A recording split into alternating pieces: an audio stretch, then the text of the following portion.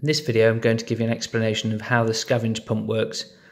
This one is from a Porsche M96 and M97 engine as fitted to the 996 and 997 Carreras and also on the 986 and 987 Boxsters and Caymans.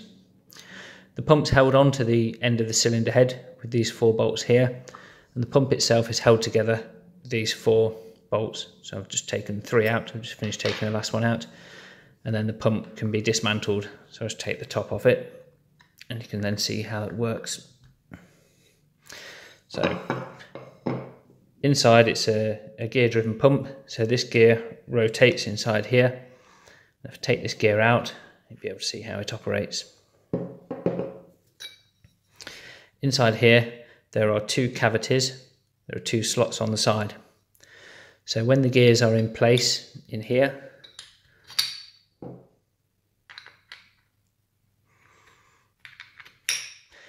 when it's mounted on banks 4 to 6, it's rotating in this direction, and this volume here gets trapped between the gears and is moved from this side to this side. And you'll see that this wide groove is also present on the cover. So we've got a wide groove at the bottom and a narrow groove at the top. The narrow groove is basically just blocking this small part here.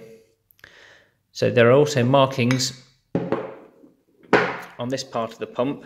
It has 4 to 6 marked on this side, so when it's on the end of the engine at the back of the car on the 996, the pump is rotating clockwise, so the fluid, the air and the oil is being moved across the pump this way. When it's mounted on the other side of the engine, if the pump was rotating in the same direction, it would actually be moving the air and the oil in that direction, so it needs to be mounted the opposite way up. So it's important to note that when it's on banks 4 to 6, this wide section must be at the bottom of the pump. And that's it. That's how the scavenge pump works.